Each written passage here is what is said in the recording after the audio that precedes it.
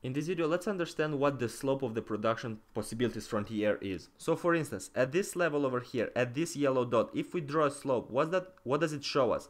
Let's just use the math.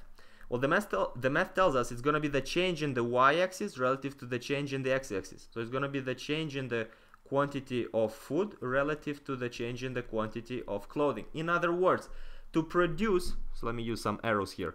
To produce one more unit of clothing, how much food do we must give up? And we call this the marginal rate of transformation. How can we transform from food into clothing? How much capital and labor must we use from the food production to allocate to the clothing production so that we can literally transform the capital and labor into clothing units? That's the intuition.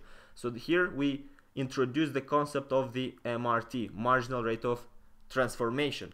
Now, besides that, what does it mean to produce one more unit of clothing? Well, that means that we must pay for it. We must pay the costs of production.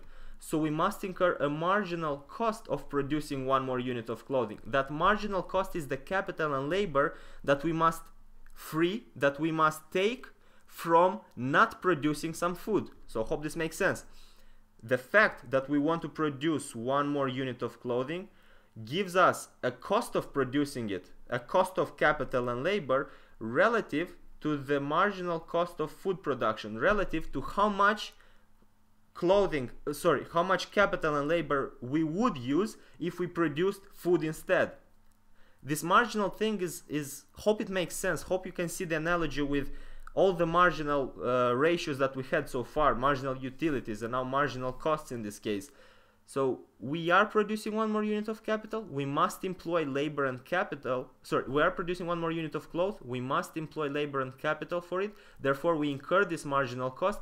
The division by the marginal cost of food shows us the ratio, shows us the relative comparison, because we must know how much clothing and labor we must use for, how much capital and labor we must use for this clothing production relative to how much we would use for food production, because that's the whole intuition. We must know how much to give up in terms of food to produce that one more unit of clothing.